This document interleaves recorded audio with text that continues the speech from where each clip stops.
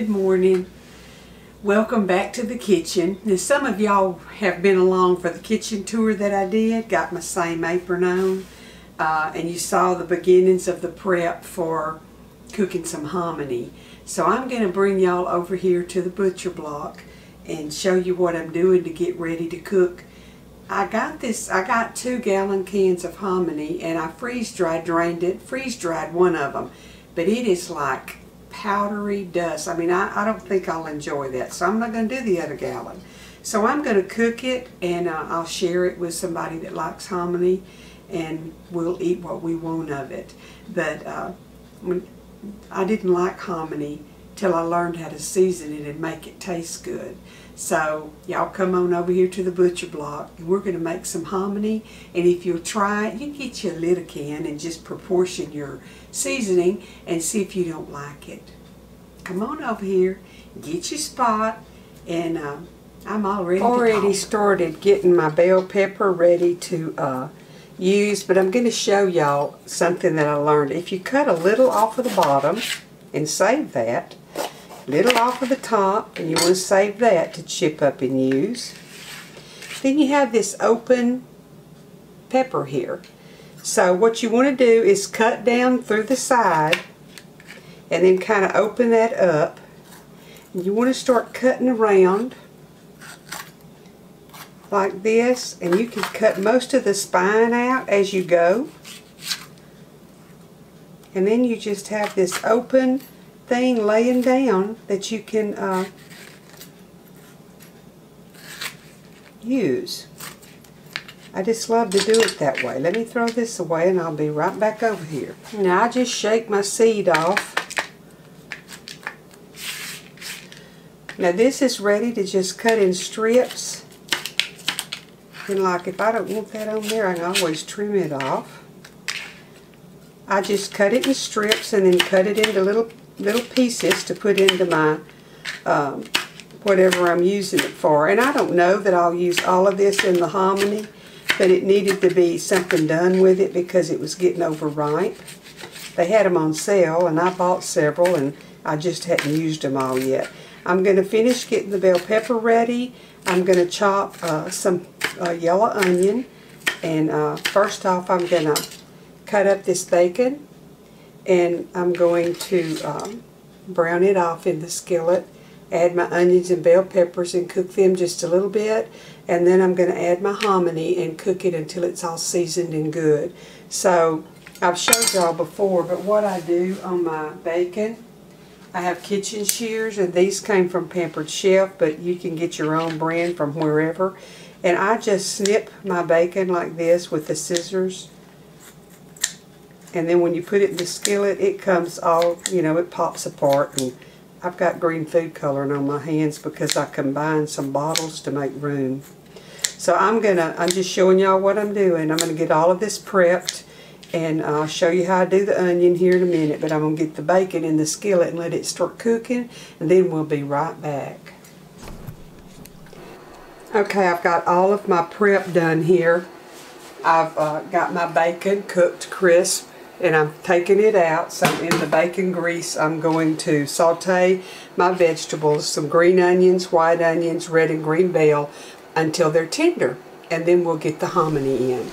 I have some hatch peppers that they were smoked, roasted, that I bought at H-E-B. Remember I told y'all I bought 25 pounds 2 different times, and I freeze-dried them. So I'm going to put some hatch peppers in over here where my vegetables are sauteing. I have some hatch peppers in my hominy for flavor. I love the roasted hatch green peppers. Okay, I've got everything sauteing in the skillet, and you can see the darker green is the hatch. They'll rehydrate while the others are sauteing. If you don't have hatch or roasted hatch, or you don't want to buy you a can of hatch green chilies, you could buy a poblano pepper or two and roast it in your oven and put it in here, or a jalapeno, or even your bells. You can roast them to give them that. Okay, I'm going to add my bacon back in. And then I'm going to start adding the hominy.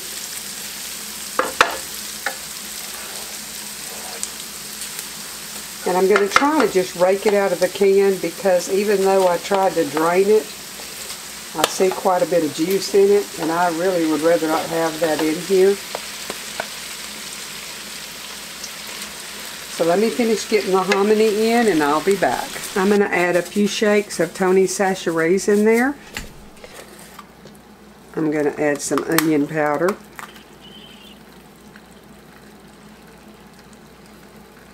Even though I put onion in it.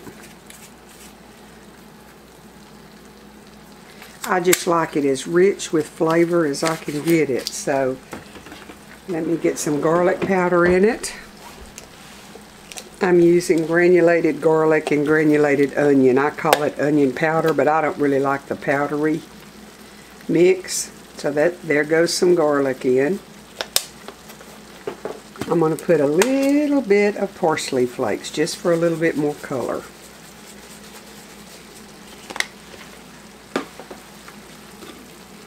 And I'll give this a quick stir and let it simmer a while, and I'll bring you back.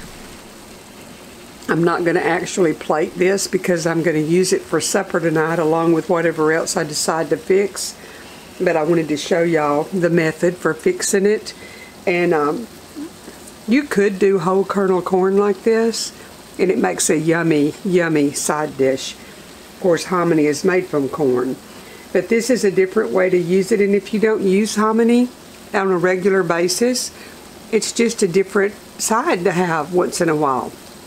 We don't have hominy real often, but when we do have it, this is how I fix it, and it's very, very good. Thank y'all again for coming into the kitchen and spending time with me this morning. I hope you'll try this hominy and give your family something different to eat. Now, if your bunch doesn't like bell peppers and all the stuff I put in it, just season it with onion and garlic powder and your bacon, and it's delicious like that. Or you can even use butter instead of bacon. I have some friends that they won't cook bacon in their house. They have to go cook it outside because they don't want their house to smell like bacon.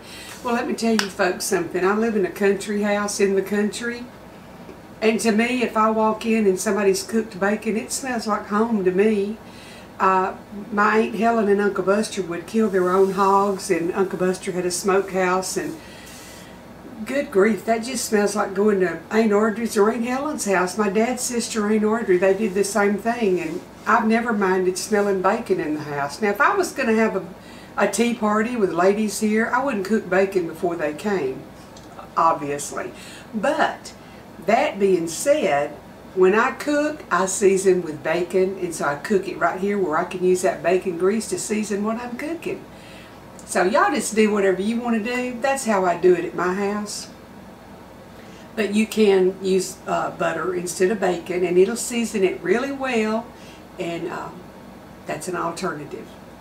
Now let me tell y'all again about those devices you've got.